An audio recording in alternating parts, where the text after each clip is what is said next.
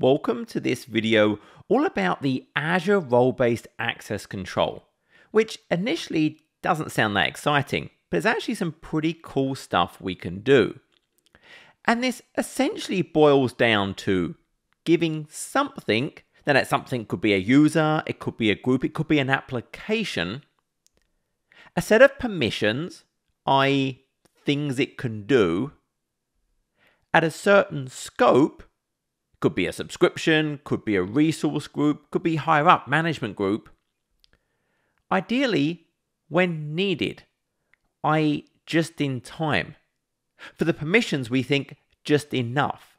And there are many different aspects to what is a fairly simple statement. So my goal for this video is to really walk through what are resource providers, resources, actions, and roles in Azure Resource Manager? Understanding how we organize resources in Azure when we think about, hey, the scope. What are the types of security principle we have in Azure Active Directory? Azure Active Directory is that identity provider that Azure is going to use. What are my role-based access control capabilities in Azure? How I can use custom roles. Thinking about just-in-time access using the privileged identity management feature of Azure Active Directory and Azure Resource Manager. And then finally, what can we do about actually locking Azure resources? Trying to protect them maybe from update, maybe just protecting them from deletion. Now, when I think about resources in the Azure Resource Manager, and that's what I'm going to focus on. Now, in the past, there were things like Azure Service Manager that didn't have role-based access control. It was kind of that V1. We're focusing on V2. Now, in ARM, we have resource providers. They provide all of the resources available within a subscription. So if I was to go ahead and look at my subscription, I would see various resource providers. So right now in my subscription, I can go to subscriptions. I can pick one. And if I scroll down, I'm going to see my resource providers. Now, many of these are just automatically registered. Some of them will register when I try and use certain types of resource. Others, I can go ahead and actually register when they're required. Now, whether that resource provider is automatically registered or if you manually register it, it's defining the resources that I can use. For example, a virtual machine scale set, a storage account, a managed disk, a virtual network.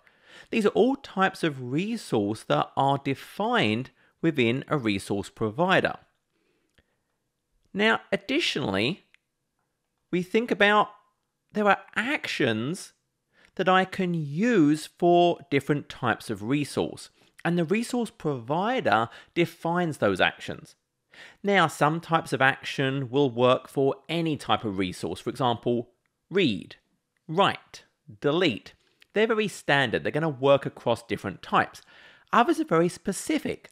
For example, run command extension. Well, that's going to be very specific to a virtual machine. It wouldn't apply to a storage account. But the resource provider describes all of those applicable actions for each type of resource.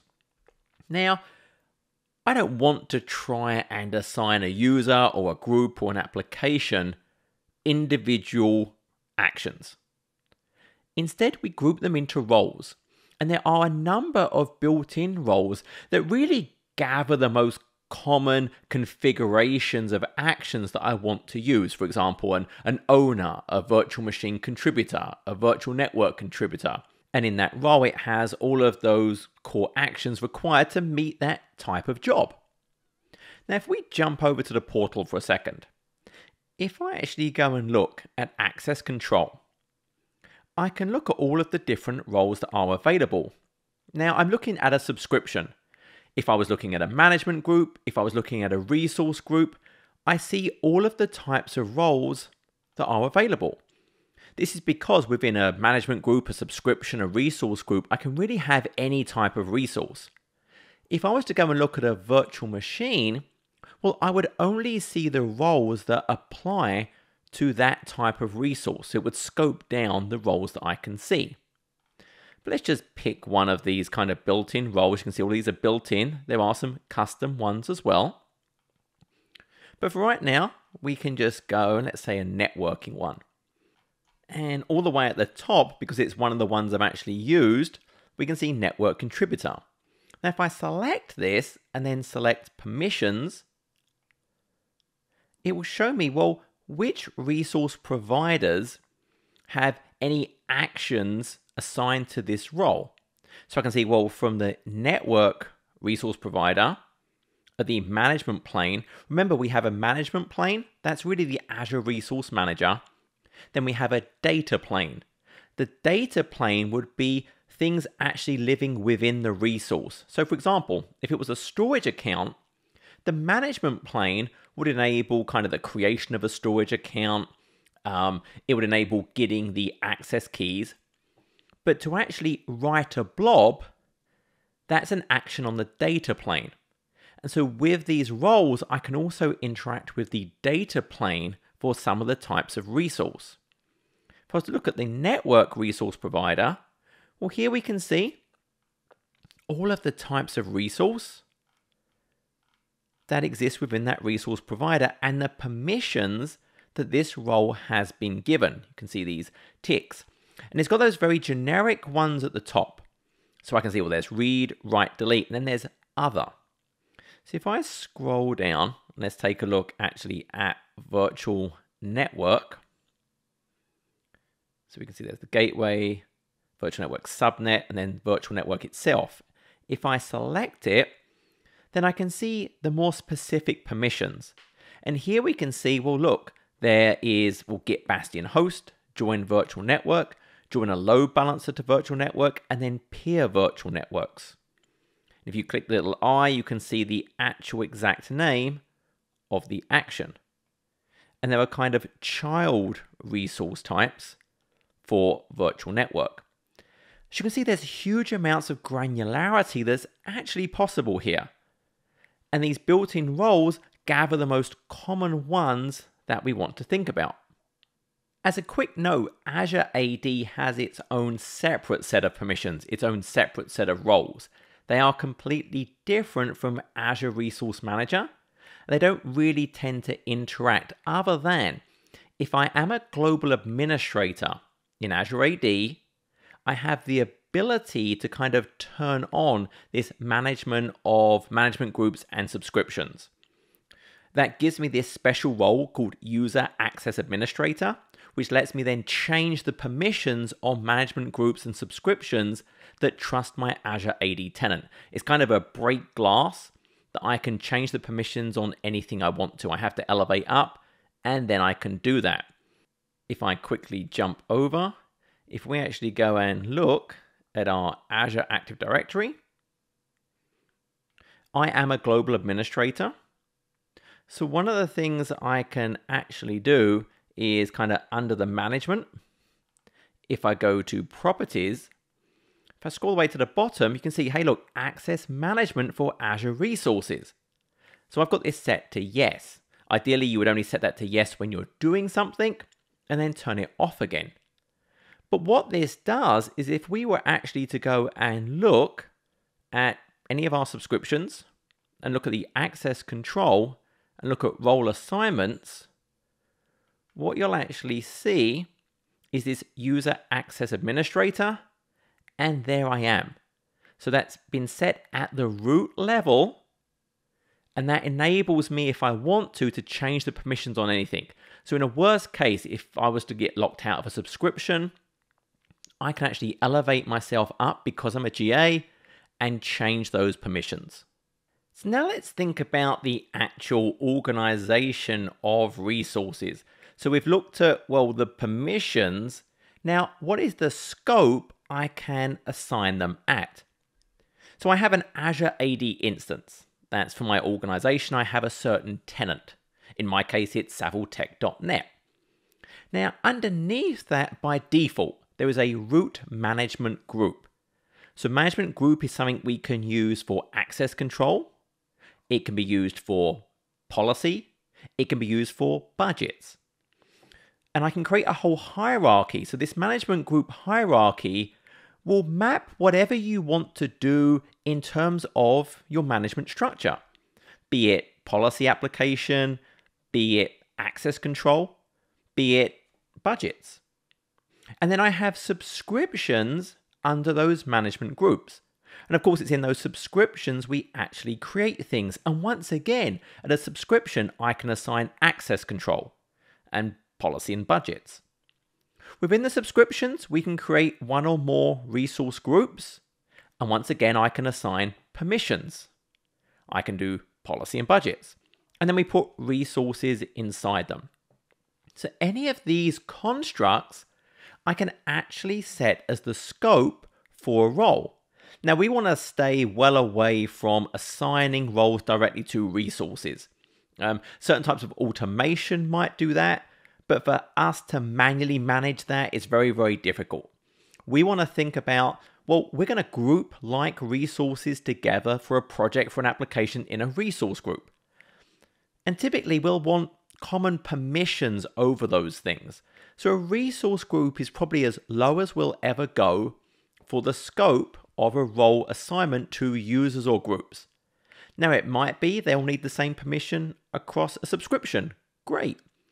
It might be either central monitoring team or a central network team who need a certain role across all subscriptions. Well, great. I can set that at a certain point in the management group hierarchy. But this is where I can set the scope of what those permissions are actually going to be. And then, who are we giving it to? All of the identities have some kind of object in Azure Active Directory. Now, most obvious would be a user. This could be a cloud account, i.e. they're actually created directly in Azure AD. More likely for most organizations that have Active Directory, they're going to be synchronized, replicated from Active Directory using Azure AD Connect. It could be a guest user. This is also known as a B2B user. It's someone from another Azure AD. It's someone with a Microsoft account. It's someone with a Gmail account. It's someone that was connected via WS Fed or SAML Federation. Or if it's none of those, they get sent a one-time passcode in their email. But it's someone else outside of my organization. It could be a service principal, i.e. an application that I have registered to my Azure AD. And it's going to authenticate either with a secret or a certificate. So when we have applications, they really have kind of two personas. There's an application object that represents the app globally. And then for any Azure AD tenant that uses that app, well, then it gets a service principal within that tenant. So we're going to have a secret or a certificate for that application to authenticate using that service principal.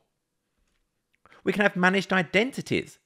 A managed identity is where we kind of can flip a switch and our virtual machines, our containers, our whatever it might be, can actually get an identity in Azure AD that represents that particular resource. And only that resource can act as that identity if it's system managed. If it's user assigned, then multiple resources can act at it. But it's another type of identity that's inherent to Azure Resource Manager. And then, of course, I can have groups. They contain the above. So they're all the types of security principles that we're going to give these roles to at a certain scope. Now remember, if I want, I can use conditional access to the Microsoft Azure Management application to control that access. So for example, the portal, the PowerShell, the CLI, the APIs, they all fall under that Microsoft Azure Management application. So if I wanted to say, hey look, before you can use the portal, you must be on a managed device. You must be healthy. Maybe you have to be this location. You have to have MFA'd. I could use conditional access to drive that requirement. But essentially, all of the things we just talked about, what do? Well, I'm going to have a certain principal, in this case a group, assigned at a certain scope, a certain role. So let's just kind of look at that quickly. So if we jump over again, and I'm going to go a level up. So if we look at management groups, what I've actually done here is you can see I have a hierarchy. So there's the root. Then I've created one called All Saviltech Subscriptions that I have 2 subscriptions under. Then there are child management groups of All Saviltech Subscriptions. But if I look at this All Saviltech Subscriptions management group and go to Access Control, note I can also assign policies and budgets. If I go to the Access Control, for my role assignments, I gave Diana Prince Network Contributor role. So that's where this was assigned. Now, if I go and look at one of the subscriptions that's under that management group and look at Access Control, well, guess what? We'll find Diana is a network contributor. It was inherited from the management group. If I was to go and look at an individual resource group, if I was to go and look at an actual virtual network directly, well, guess what? We're going to see that inherited through. So there we go. So that's the key point. I assign at a scope, it is inherited down. So now Diana has this network contributor role at any resource that's under that scope point. So because I set it at a management group, all child management groups, all child subscriptions, all contained resource groups, and then all resources within those, Diana has that right, I network contributor. So the security principal was Diana, the role was network contributor, and then the scope was a management group. And of course, we can actually go and dive in. That's obviously not working very well, but if we went and looked actually at the roles, we would see what those permissions actually were. And that's what we kind of walked through before. So network contributor, we can look at the permissions, and it was based on all of those resource providers. Make sure when you're assigning these roles, we think least privilege.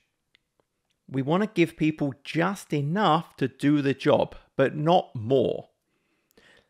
If you find the built-in roles don't really get you exactly what you want, then we need to think about it another way. We need to do something else. Don't give them more than what they need. What this means is custom roles. So the built-in roles don't meet my requirements, then I can create custom Azure Resource Manager roles.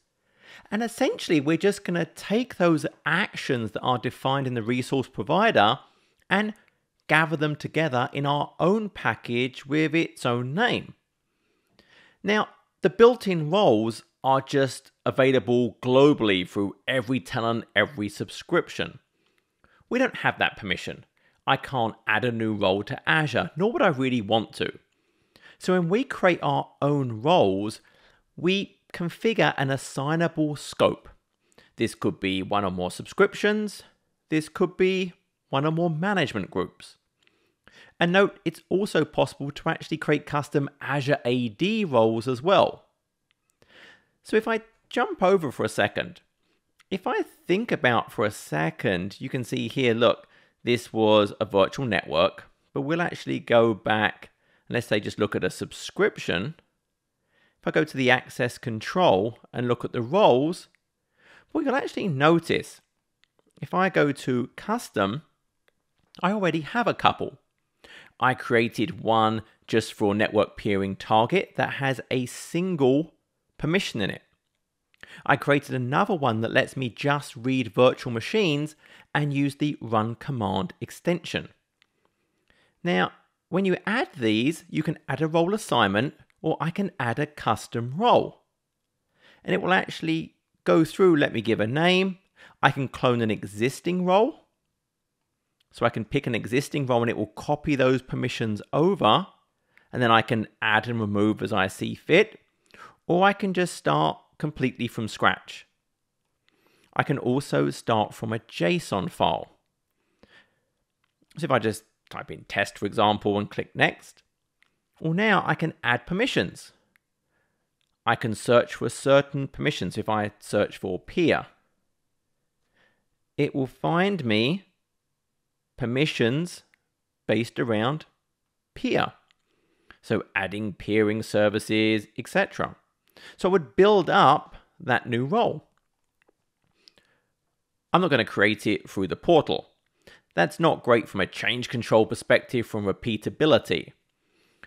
Now, I can also create them from CLI, from PowerShell. Now, one of the nice things I can do from PowerShell is quickly dump out all of the role definitions. I'm going to format it as a table. So if I run this, I can see all of the different roles. I could then look at one specific role. In this case, my custom network peering role. You can see it's showing me the assignable scopes. I could actually go and look at the actions. You can see in this case, it's the Microsoft.network virtual networks peer/action. But I could then take that output and just convert it to JSON. And what I would actually do is I could take that now, store it as a JSON file, and modify it. So if I exported out an existing role that's close to what I want to do, I would put null in for the ID, change the name, set is custom to true, add a description, and then change the actions. And then for the assignable scopes, I would put in my subscription ID, or I can actually use multiple subscriptions. I could put in a management group or multiple management groups. So I would set what my scope is. Once I've got the JSON file just how I want it, I would create a new role definition using that JSON file. Here's my other custom role. Again, I have two actions. I want to be able to read only virtual machines, so I could find them from an Azure Resource Graph query. Then I want to be able to use the run command extension. So create custom roles if you need to. You don't want to create more than you have to. But if a role doesn't meet the requirements, you can create a custom role. You set the assignable scopes where you want to be able to use it. And then you can grant people that role. You're not giving them more than what they actually need. Now, the next part beyond giving them more than what they need is giving it to them only when they actually need a certain set of permissions. So roles ensure we give them the privileges required, just enough. And typically we're not using them all the time. We do a certain activity that requires those elevated permissions. And so ideally, we don't want to let them have the permissions all the time. They can accidentally do bad things, and if they're elevated, those bad things can be far more severe. If they were compromised in some way, it's better to have a more minimal set of permissions that they have to elevate up to, maybe requiring additional strong authentication like MFA. And so PIM, Privileged Identity Management, enables this elevation for both Azure AD roles and ARM roles as required. I can have things like optional approval. I can have maybe a ticket number has to be entered, a comment has to be entered. So this is giving me that just-in-time capability. Now, the elevation can include an MFA stronger authentication requirement. For many of the Azure AD roles, you can't turn that off. Now, if I authenticated already with a strong authentication, I don't have to MFA again. But if I didn't, it will make me MFA. For the Azure Resource Manager roles, I can configure, hey, look, do I want that kind of stronger authentication if I didn't already have that in my token? Now, this does require an Azure AD Premium P2 license. That's available as part of a number of additional SKUs like the E5 flavors. Note, this does not extend to Active Directory resources. That has its own kind of elevation capability, the Privileged Access Management. So PIM is just for things tied into Azure AD. If I jump over, if I actually go and look at the Privileged Identity Management, you'll see I can actually look at the Azure AD roles and I can look at Azure resources. So we care about Azure resources. Now, before I can use this, I have to go and discover resources. This enables them to actually be managed by PIM, and you'll see it actually creates an account with the same permissions as a global administrator that elevated. It lets them change these permissions. So I've run that discovery already, and I can see both of my subscriptions. So what we then do is select the target I want to assign a role at. So I could do this at management group levels, subscriptions. I could do it at a particular resource group, for example. So if I just select resource groups, I'll see all of my resource groups. And then from here, I could actually go and grant a certain role. So I can see here as Management Central US. And then from here, I can go and set the configurations for all the various roles. And as part of these configurations, if I hit edit, then I can see, well, I have the activation actually performing that elevation to get this role. And I can say if I require MFA or not, how long it lasts for, justification, tickets required, approvers. And then actually the assignment of this right to elevate. Well, how long does this eligible assignment last for? It expires after a certain amount of time. Can I make it a permanent eligible so it never expires? Can I just make it a permanent active assignment so I don't have to elevate at all, but then make that assignment expire after a period of time? And then what notifications are going to happen during activation, assignment, etc. So I have all these configurations that I can actually do. And I'm going to assign them. So in this case, for the contributor role at this scope, i.e. this resource group, Clark Kent has that ability to elevate up. So I have assigned them that ability. So if I was to jump over for a second, so if I'm now Clark Kent and I go to that resource group, if I look at the access control, look at my role assignments, well, I'm not in there as a contributor.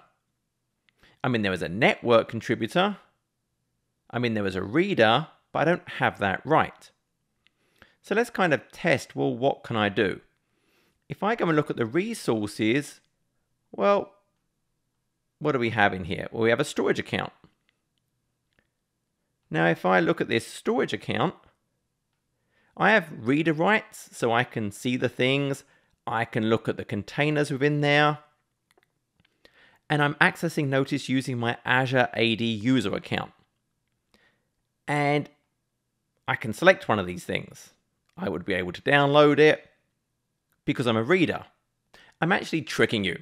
Reader would not give me access to the data. The reason Clark can read the data is because if I look at the access control, remember there was the management plane and the data plane? Clark actually has storage blob data reader at the data plane level. That's why he can read the data. However, what we can test is, well, look, I'm accessing it as the Azure AD user account. But if I switch to the access key, I can't. I don't have permission to look at the access keys. So let's go to PIM as this user. And what I can see are my roles. So I'm eligible to activate upwards. So I'll go to my Azure resources. I can see I can go to contributor for the management resource group, and I'm going to activate. It's checking my request. I could set an activation time in the future. I can set a duration. Want to access keys, and I'm going to activate, and that would now be logged. Now it's going to tell me I have to log out. That's the safest thing to do, refresh token, etc., etc. But I shouldn't need to actually do that for what we're testing. So that's now complete.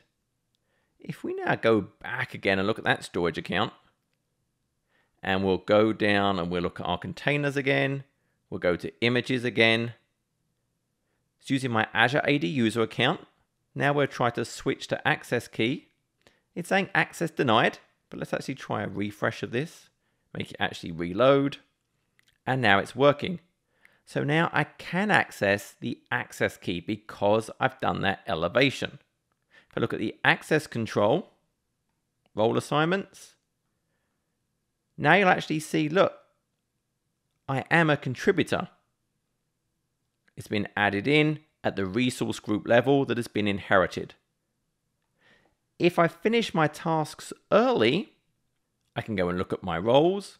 I can look at my Azure resources, look at my active roles, and I can say, hey, look, this activated one, I don't need it anymore. I'll deactivate. It's now removed that role. Again, we'll refresh just to make sure. Go back to that storage account. And actually, we just try and test it directly on the access control. Role assignments. I've gone as a contributor. If I go and access the access keys, it doesn't let me. So that is PIM. And I definitely recommend you use PIM, especially if you have higher level roles. If maybe you're an owner or contributor, think about using PIM rather than just walking around day to day with those permissions. Finally, we have resource locks. Now, this is not role-based access control, but it enables me to protect resources from accidental modification and/or deletion. I can set locks at a subscription level, a resource group, or individual resource, and like everything else, they are inherited. And I can set a lock as cannot delete. This lets it be modified but not deleted, or read-only, i.e. I can't change it or delete it. Now this is working at the management plane, i.e. data plane operations are not impacted. If I set a storage account as read-only, well, I can still go and change the data. I can delete data. There are different capabilities if I need to protect the data plane. For example, for a regulatory type retention, on the data plane, I could use something like immutable blob. That would stop it being modified. Now, by default, only owners can lock resources. That's because there's a particular action on the Microsoft.authorization resource provider that lets me perform locks. So I would have to have that. And super quickly, if I actually go and look at my user, and we'll actually look at this kind of resource group for a second that I was playing with here, we can see I can do locks from the portal, and I've got a kind of lock type delete, so I cannot delete this resource group. Now remember, I'm an owner of this subscription. I can do anything. So we can kind of test to see if that lock actually works over here. So we'll hit delete resource group. I'm feeling super confident in this lock. It's going to error when I actually try and hit delete. And there it is. It's locked. I can't delete it. I would have to go and remove the lock before I can delete the resource. So it's just a way to kind of help protect those things. Note, if I use Azure Blueprints, they also have a lock capability. They are not using this type of resource lock. They actually use explicit deny assignments to stop me changing resources. So it is not using locking behind the scenes. But locks are super useful to help me protect from some kind of accidental activity on the management plane where I really don't want to. So I hope this was useful. Really, this all boils down to the fact that we have these roles that are just there available in Azure. We can add our own. And then I take a role and I assign it to a security principal, a user, a group, an application at a certain scope. Subscription, management group, resource group. And that's how this all functions and comes together. And then things like PIM help me give those permissions just in time, only when they're actually needed.